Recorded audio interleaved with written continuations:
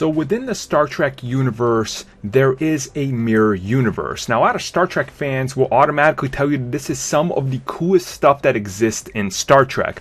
Unfortunately, The Next Generation was never treated to any mirror episodes. So quickly, just to catch up new readers, essentially, this place is way off from what you might know about Star Trek. Instead of having a united federation of planets, there is literally an empire. Former enemies have become allies, and strong allies have become bad enemies. And as we open up into this comic, we see a buff Picard. Clearly he's been working out, and he is in charge of the ISS Stargazer. And we see that they are not in the best shape.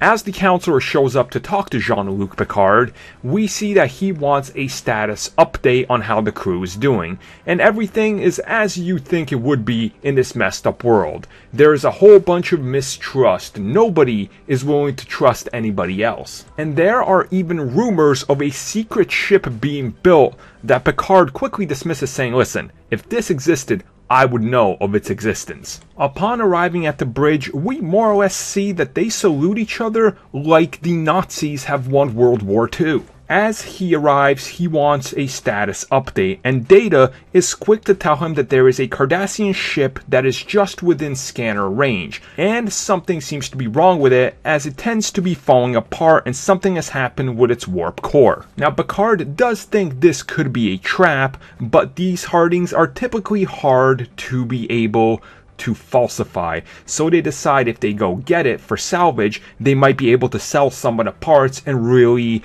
be able to impress the empire that they work for. Arriving at the ship, dropping out of warp right within firing range, Picard orders open fire on the ship, but for them to be careful because he doesn't want to get too damaged and not be salvageable.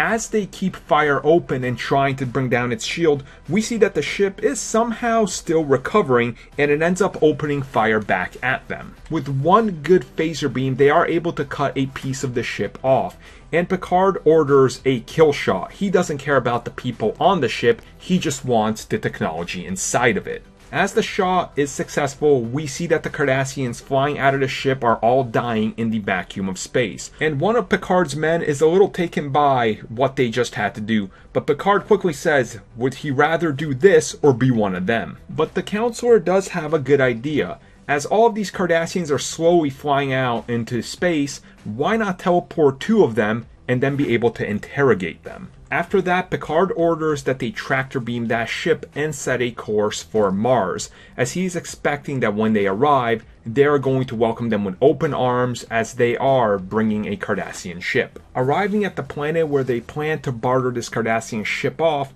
we see that Picard is going to take a small crew as they're going to go visit. In this facility, we see that this version of Data, much like in the previous pages in the comics, is still struggling to figure out how everything works, sarcasm, and the likes. He is quick to quote-unquote make a opportunity and try to seize the best for Picard. And while going through the stolen data, they are able to notice that there is a brand new ship that is in fact in development, and they want it for themselves. After that, we get to catch up with a few pages of some dialogue with Geordi LaForge, who of course is going to be helping Picard, and he just so happens to be pointing him in the direction of a brand new ship that is being developed, a Galaxy-class ship named the Enterprise.